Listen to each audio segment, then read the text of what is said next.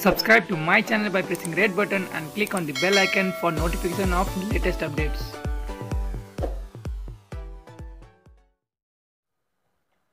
Nepal communist party नेकपाका प्रवक्ता नारायण काजी श्रेष्ठले पार्टीलाई फुटबाट बचाउनका लागि जे गर्न पनि तयार हुनुपर्ने बताएका छन्। नेकपाभित्र लामो समयदेखि देखिँदै आएको विवादलाई सङ्केत गर्दै प्रवक्ता श्रेष्ठले यस्तो बताएका हुन्। पार्टीलाई एक राख्नका लागि तत्कालीन काङ्ग्रेसका सर्वोच्च नेताहरूले पार्टी त्याग गरेको प्रसङ्ग उल्लेख गर्दै प्रवक्ता श्रेष्ठले फुटबाट पार्टी बचाउनका लागि गरिएको त्यागको उत्कर्ष भएको बताएका छन्। उनले नेकपालाई फुटबाट बचाउन आफूहरू जे गर्न पनि तयार रहेको भन्दै पार्टीलाई फुट मात्र नभई विसर्जनबाट पनि जोगाउनु पर्ने बताएका छन्। गणेश मानजी र किसनुजीले नेका एक राख्न पार्टी परित्यागसम्म गर्नुभयो, त्यो कदम ठिक थियो कि थिएन बहस होला, तर पार्टी बचाउन गरिएको त्यागको उत्कर्ष हो यो त्यो। बिहिबार सामाजिक सञ्जाल ट्विटरमा लेखेका छन्, हामी पनि पार्टी एकतालाई बचाउन जे गर्न पनि तयार हुनुपर्छ, तर पार्टीलाई फुटबाट मात्र होइन विसर्जनको खतराबाट पनि जोगाउनुपर्छ उनले भनेका छन्।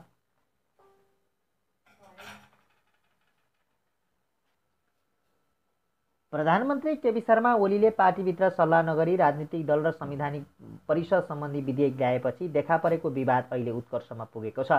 प्रधानमन्त्री ओली स्वेच्छाचारी ढङ्गले अगाडि बढेको भन्दै अर्का अध्यक्ष पुष्पकमल दाहाल प्रचण्ड, सचिवालय सदस्यहरू झलनाथ खनाल, माधव कुमार नेपाल, वामदेव गौतम, नारायण काजी श्रेष्ठ लगायतले प्रधानमन्त्री ओलीको विरोध गर्दै आएका छन्। प्रधानमन्त्री ओली पनि आफू विरुद्ध गुटबन्दी भएको भन्दै असन्तुष्टि व्यक्त गर्दै आएका छन्। पार्टीभित्र सहमति जुट्न नसक्दा बुधबार बसेको सचिवालय बैठक बिचैमा छाडेर प्रधानमन्त्री बाहिरिएका थिए भने बिहिबारका लागि डाकिएको स्थायी समिति बैठक पनि अन्योलमा परेको छ।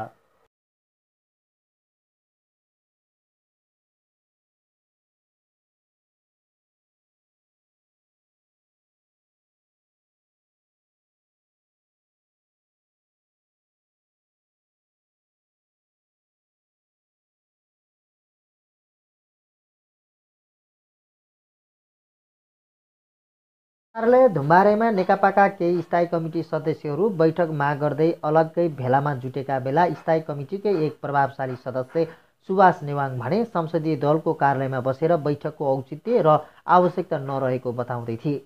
नेकपा संसदीय दलका उपनेता नेवाङ प्रधानमन्त्री केपी शर्मा ओलीको किचन क्याबिनेटका सदस्य मानिन्छन्। प्राय हरेक दिन प्रधानमन्त्रीसँग भेट्ने थोरै मध्येका एक नेता उनी अध्यादेशको भनी विपक्षमा थिए। उनले प्रधानमन्त्रीलाई अध्यादेश फिर्ता लिन समेत सुझाव दिएका थिए। त्यही अध्यादेशकै कारण चर्किएको विवादले गर्दा प्रधानमन्त्री ओलीको राजीनामा माग्ने र राजीनामा नदिए दुवै पदबाट हटाउने चेतावनी स्थायी कमिटीका केही नेताहरूले दिइरहेकै बेला नेवाङले भने नेकपाका दुवै अध्यक्षलाई महाधिवेशन अघि कुनै पनि बहुमतले हटाउन नसक्ने दावी गरेका छन्। पूर्व सभामुख नेवाङले भने नेपाल कम्युनिस्ट पार्टीका एकता टुङ्गिएको छैन। महाधिवेशनभन्दा अघि केपी ओली वा प्रचण्ड कुनै पनि एक अध्यक्षलाई हटाउने वा राजीनामा माग्ने कुराले पार्टी एकता भङ्ग हुन्छ र कुनै पनि बहुमतको नाममा अध्यक्ष हटाउन मिल्दैन। दुवै संविधान सभाका अध्यक्ष समेत रहिसकेका नेवाङले जनताको जनादेशबाट निर्वाचित प्रधानमन्त्रीको राजीनामा मागेर अस्थिरताको बिउ रोप्ने कार्य स्वीकार्य नहुने भन्दै महाधिवेशन र अर्को निर्वाचनबाट ओली दुवै पदबाट पुनः नदोहोरिने दावी समेत गरे। उनले भने प्रधानमन्त्री केपी ओलीले प्रष्ट रूपमा प्रष्ट शब्दमा भनिराख्नु भएको छ, म एउटै कक्ष दोहोऱ्याइराख्ने व्यक्ति होइन, अर्थात् महाधिवेशनपछि फेरि अध्यक्ष हुने कुनै चाहना पनि छैन, फेरि प्रधानमन्त्री हुने पनि चाहना छैन। यस्तो अवस्थामा जनताको जनादेश विपरीत, जनता र कार्यकर्ताका चाहना विपरीत प्रश्न उठ्ने ढङ्गले यस्ता काममा हामी किन लाग्ने, सुभाष नेवाङले भनेका छन्।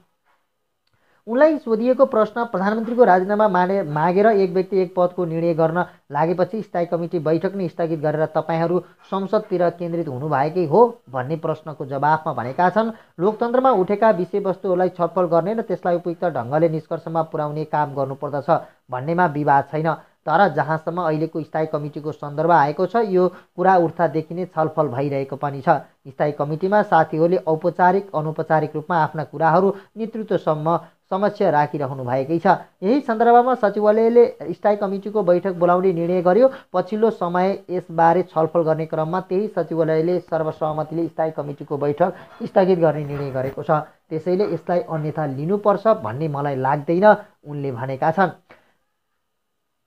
तपाईँले सर्वसम्मतिले स्थायी कमिटी बैठक स्थगित भएको भन्नुभयो, तर सचिवालय बैठकमा त त्यस्तो भएन भनिन्छ। प्रधानमन्त्रीले बैठक छल्न खोजेकाले सचिवालय अनिर्णित भएको होइन र भन्ने प्रश्नमा उनले भनेका छन्, त्यो निर्णय सर्वसम्मत हो। सचिवालयको बैठक अन्तिमतिर पुग्दा प्रधानमन्त्रीले म एकछिन आराम गर्छु, तपाईँ बैठक चलाउनुहोस् भनेर कार्यकारी अध्यक्षलाई जिम्मा लगाउनुभयो। त्यसरी कार्यकारी अध्यक्ष बोलाउने चलन छ। त्यही चलन अनुसार उहाँले बैठक निरन्तर गर्नुभयो। त्यही बैठकमा सबैले आफ्ना कुराहरू राखे।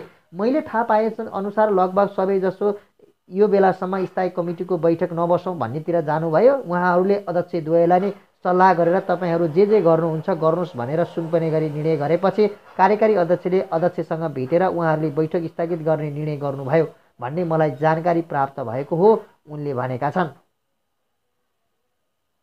नेवाङले भनेका छन्, हामीले संविधान सभाबाट संविधान बनाउँदा हाम्रो विगतका अनुभवहरूलाई ध्यानमा राखेर जनताले हामीलाई भनेका कुराहरूलाई ध्यानमा राखेर हामीले धेरै प्रष्ट र नयाँ व्यवस्था गरेका छौँ। उदाहरणका लागि हामीले प्रधानमन्त्रीका विरुद्धमा 2 वर्षसम्म अविश्वासको प्रस्ताव ल्याउन नपाउने भन्ने व्यवस्था गरेका छौँ। त्यसपछि अविश्वास आउँदा त्यो प्रस्ताव फेल भयो भने फेरि 1 वर्षसम्म अविश्वास प्रस्ताव ल्याउन नपाउने व्यवस्था गरेका छौँ। त्यो किन त भन्दा प्रधानमन्त्रीको विशेष अधिकार हो मध्यवादी निर्वाचनमा जाने, तर हामीले मध्यावधि निर्वाचनको व्यवस्था गरेनौँ। हामीले यी व्यवस्थाहरू गर्दै यो सुधारिएर संसद हो भन्यौँ। यो देशमा लामो समय अस्थिरताबाट गुज्रिँदा जनता वाक्कै भए। जनताले म्यान्डेट नै दिए, यो अस्थिरतालाई समाप्त गर्नुपर्छ। जनता स्थिरता चाहन्छन्। चुनावमा हामीले झन्डै 2/3 नजिक सजिलै बहुमत प्राप्त गर्यौँ। देशले त्यो बहुमतको प्रधानमन्त्री प्राप्त गर्यो। जनता स्थिर चाहन्छन् र संविधानको व्यवस्था यही हो, जनताको जनादेश पनि यही हो। यस्तो अवस्थामा हामी देशलाई स्थिरता दिन्छौँ भनेर बहुमत पाएको पार्टीभित्रीबाट यसरी प्रश्न उठ्छ भन्ने कुरामा त मलाई फिटिक्कै विश्वास छैन, उनले भनेका छन्। त्यसो भए प्रधानमन्त्रीबाट अध्यक्ष पद छाडेर एक व्यक्ति एक पदको माग पुरा गर्न सकिएला नि भन्ने प्रश्नमा उनले भनेका छन्, जहाँसम्म अध्यक्षको कुरा छ, हामी 2 बेग्लै पार्टीका रूपमा निर्वाचनमा गठबन्धन गरेर चुनावमा गयौँ। चुनावपछि जनताको चाहना पनि यही रहेछ भनेर हामीले पार्टी एकताबद्ध गऱ्यौँ। पार्टीलाई एकताबद्ध गर्नुपर्छ भन्ने यिनै 2 नेता केपी ओली र प्रचण्ड हुन्। दुवैजनालाई अध्यक्ष बनाएर उहाँहरूले नेतृत्वमा हामीले पार्टी एकता गरेका हौँ। पार्टी एकतापछि उहाँहरूले सचिवालय, स्थायी कमिटी र केन्द्रीय कमिटी बनाउनु भयो। यो सङ्क्रमण नै भनौँ। पार्टीको आन्तरिक जीवनका लागि यो सङ्क्रमण महाधिवेशन भएपछि टुङ्गिन्छ। तर यो महाधिवेशन पनि यो एक पटकका लागि एकताकै महाधिवेशन हुन्छ। एकताको महाधिवेशन भनेको यो 2 अध्यक्षको एकताको महाधिवेशन हो। प्रश्न त अहिले पनि उठिरहेको छ, अझै एकता किन टुङ्गिएन भनेर। अनि यसै बिचमा चाहे प्रचण्डको राजीनामा माग्नुहोस्, चाहे केपी ओलीको राजीनामा माग्नुहोस्, त्यसको अर्थ के हुन्छ? पार्टीको एकता नचाहेको हुन्छ। कसैले यो देशमा यो 2 पार्टी बिचको एकता भङ्ग हुने गरी यो पार्टीको अध्यक्षको राजीनामा माग्यो होला भनेर म विश्वास गर्न नै सक्दिनँ। त्यो माग गर्नु भनेको त एकता नचाहनु हो, उनले भनेका छन्। उनले भनेका छन्, राजीनामा पनि कसैले भित्र माग्यो भने त छुट्टै कुरा हो। मैले चाहिँ सुन्न पाएको छैन। मैले भने कि कसरी हटाउन सकिन्छ, कसरी राजीनामा माग्न मिल्छ, यो त पार्टी एकता नै भङ्ग हुने कुरा हो, उनले भनेका छन्। अर्को कुरा पनि म भन्छु, अहिले हामी कोरोना विरुद्धको लडाइँमा छौँ। यो मानव सभ्यताकै विरुद्धको रोग महामारी हो। कोरोनाको विरुद्धमा विश्व समुदाय एकजुट भएको छ। महाशक्तिहरू ध्वस्त भइरहेका छन्। छिमेकी भारतमा हेर्नुहोस्, महाराष्ट्र राज्यको चुनाव भयो।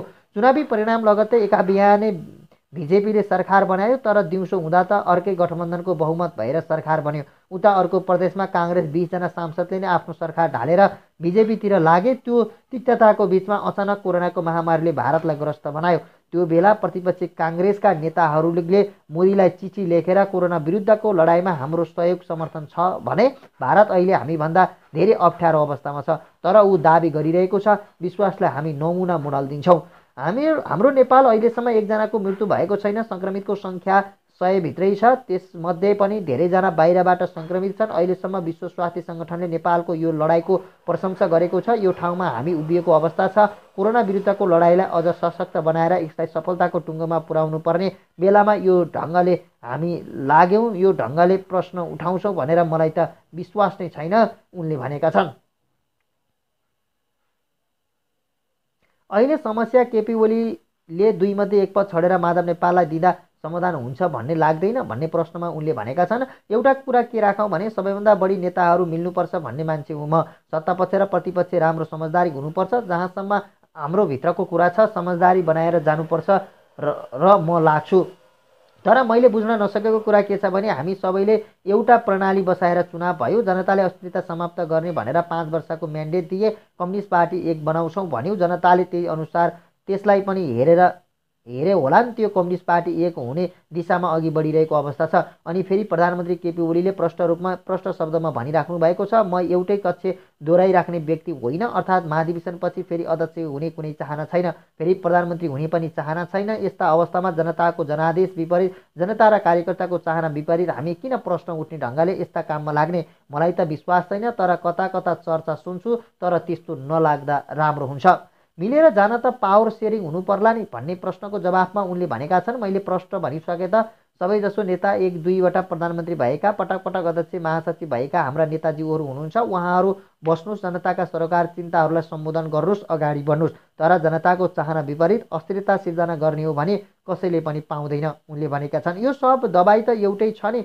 हिजो अस्ति हामीले पार्टीमा महाधिवेशनको मिति गर्ने भनेर निष्कर्ष पुगिसकेका छौँ, हामीले महाधिवेशनको मिति घोषणा गरेका छौँ। यति गरिसकेपछि फेरि यो के को चर्चा, किन के को यो विवाद, मिति घोषणा गर्नु भनेको त त्यो समयमा महाधिवेशन गर्छौँ भनेको हो।